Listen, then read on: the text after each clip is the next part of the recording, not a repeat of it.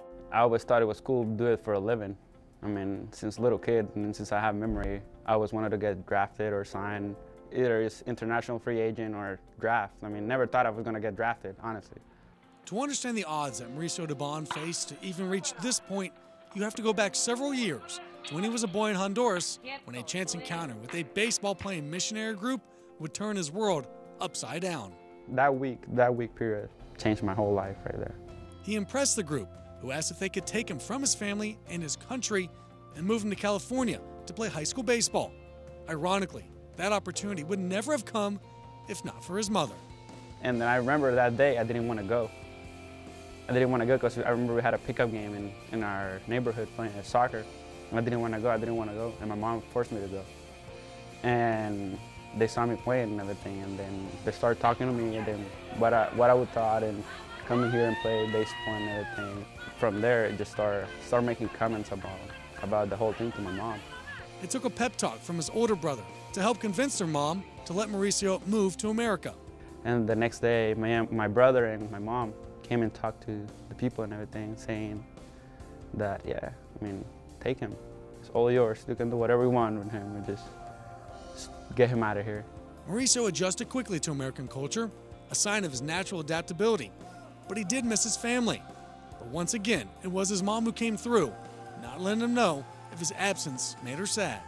Yeah, you know, I think my mom was good at that. I don't know if she missed me, but she never was like, oh, I can't wait to go home. And no, she always like, oh, come on, let's go. Like, got a big game tomorrow, like, make something happen. And Mauricio did make something happen. He played well enough at Capital Christian in Sacramento to be drafted in the 26th round by the Boston Red Sox in 2013. While it was a dream come true for Dubon, as a lifelong Yankee fan, that meant some teasing at the hands of his friends. All the guys in Honduras knew I was a Yankees fan, like die hard and everything. And now, when I got drafted by the Red Sox, everybody started making fun of me because, you know, the Yankees and Red Sox and everything now is just different. But the teasing quickly gave way to an interesting shift in loyalties within Dubon's home country. Now I see more Red Sox fans over there in Honduras than Yankees fans, so that's pretty cool, like how they support me and everything. This is the point in Mauricio's story where he really shines. His sights are definitely set on making the major leagues, but he also wants to play well enough to bring more opportunities to his home country. I mean, yeah, that's the main goal right now, playing baseball and everything. But hopefully I can get more Honduran players to, you know, get signed, help them out. I mean, all my baseball stuff, all what I use during the season, I give it away. I mean, try to help out people and everything. Because I know growing up I didn't have anybody that came and helped me out, so try to make the road easy for them.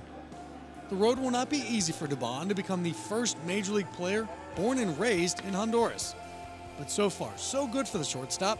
He's shown the ability in the field for a long time, and now his bat is catching up, hitting well above 300 at this point in the season. Despite carrying the weight of the nation on his shoulders, Dubon isn't weighed down by the hope and expectations.